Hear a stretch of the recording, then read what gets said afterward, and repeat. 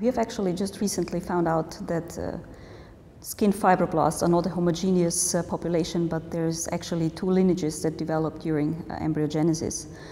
And we have also found out that those two lineages have a distinct function during homeostasis, but also during regeneration. So for example, the upper lineage, which is found primarily in the upper dermis, is actually important for hair follicle development, whereas the second lineage comprises mostly reticular fibroblasts, which produce the bulk of collagens and extracellular matrix, and they are very important in the first phase of wound healing.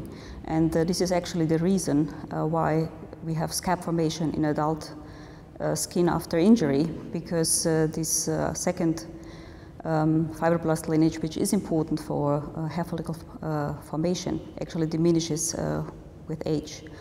And the reason why we think that these fibroblasts might actually play different roles in cancer is that they have this distinct function in homeostasis, in regeneration. And we have done a study where we actually activated the Wnt β-catenin signaling pathway in epidermal cells.